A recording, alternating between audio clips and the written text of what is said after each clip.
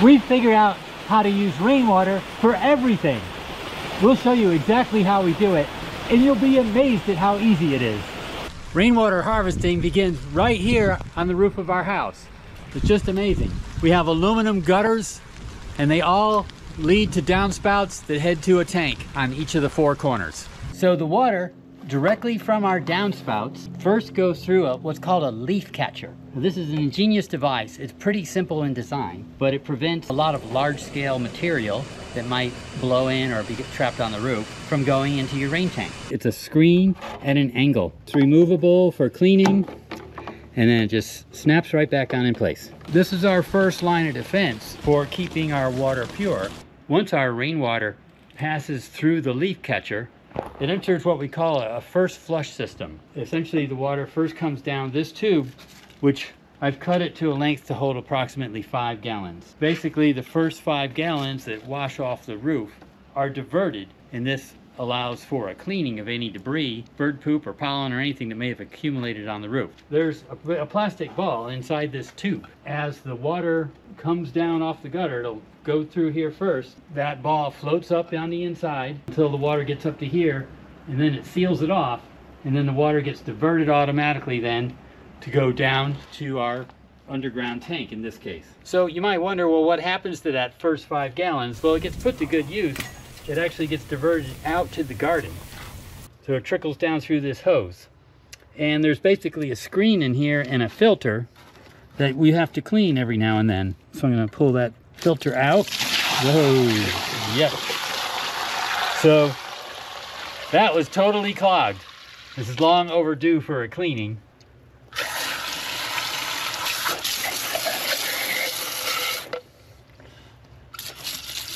This hole controls the rate of drip. So you want this hole to be small, so it's a slow drip, so that the water has a chance to fill up, and then the following rainwater will get diverted. These first flush units come with several different size washers so that you can adjust the rate yourself. That ball is right in there, I can feel it.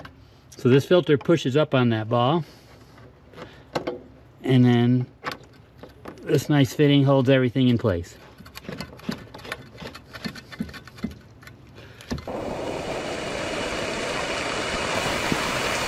When Nora built this house almost 30 years ago, she was required to put in 2 underground cisterns.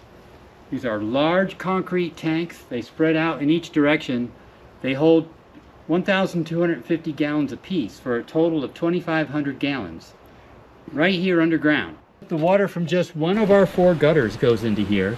With a good rainstorm, we can collect the full 2,500 gallons very quickly. It's amazing how much water you can collect on a roof. Here, just 1 inch of rain gives us over 1,800 gallons. And during the rainy season, we can have easily storms and events where we get 5 inches of rain. So our tanks overflow over and over and over again.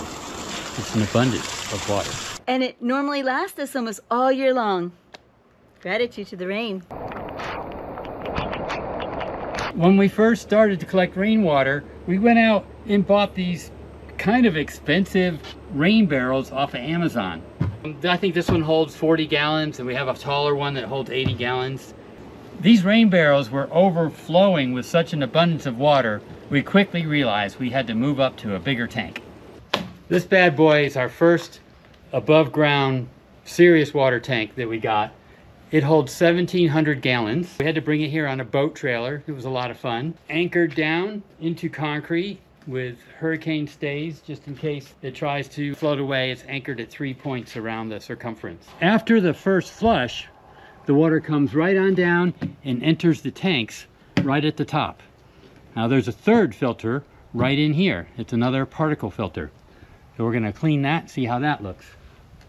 So I leave these top pipes loose so they can come off pretty easily and provide access. You can see that the tank is completely full. So again, that's a pretty fine mesh particle filter. We're gonna go rinse this off and I'll be back to put it in place. Screen's all clean. It just pops right back in, slips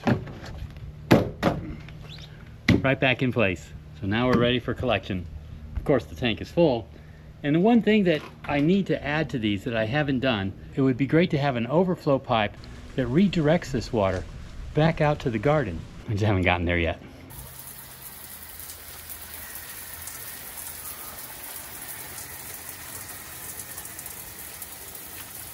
Once we saw how quickly our 1,700-gallon tank was filling up and then overflowing, we went ahead and got this bad boy, a 2,300-gallon tank.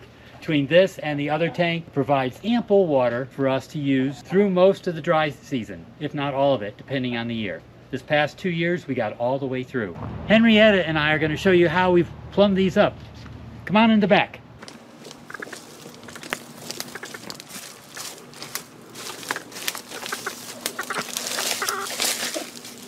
I've used standard 1.5-inch PVC piping.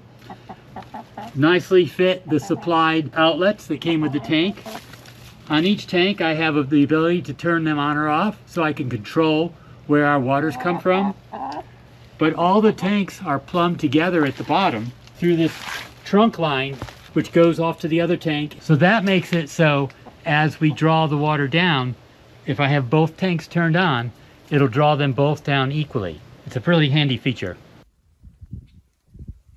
This is our rural pump system, solar water pump. This baby's awesome. In fact, we like it so much we got a second one for our off-grid workshop. Input here is hooked to the rain tanks. It gets pressurized. This is an on-demand pump. No tanks, nothing. It just fires up and it's whisper quiet.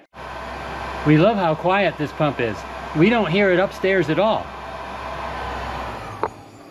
Water comes up through our two iSpring filters. This one's a particle filter fine mesh, and this one's an activated charcoal filter, providing us with really nice clean water for all of our uses. Now, for the water that we drink, we added a 𝗪𝘁𝗶𝗄 water filter. I'll show you that next.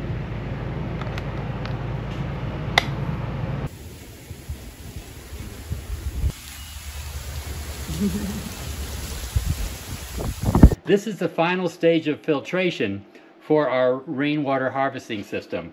The water that we drink comes out of 𝗪𝘁𝗶𝗄 filters. It's a pretty simple device. These are ceramic filters. They can handle bacteria and all kinds of toxins, serious toxins. You could actually pour pond scum in here and get crystal pure water to drink afterward. It's simply gravity fed, goes down into this lower chamber, and you have a spigot. There are other options. You can get an ultraviolet system that you could put right into your plumbing here, which will zap the bacteria.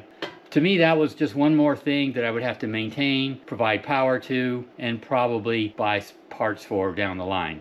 So we decided to keep it simple. We have these 𝗪𝘁𝗶𝗄 filters in all of our places where we do food prep. We're getting ready to bring this camping with us in our off-grid overland camper. Water is so expensive and it's full of chemicals and it doesn't even meet EPA standards. Yet water is free when it falls from the sky.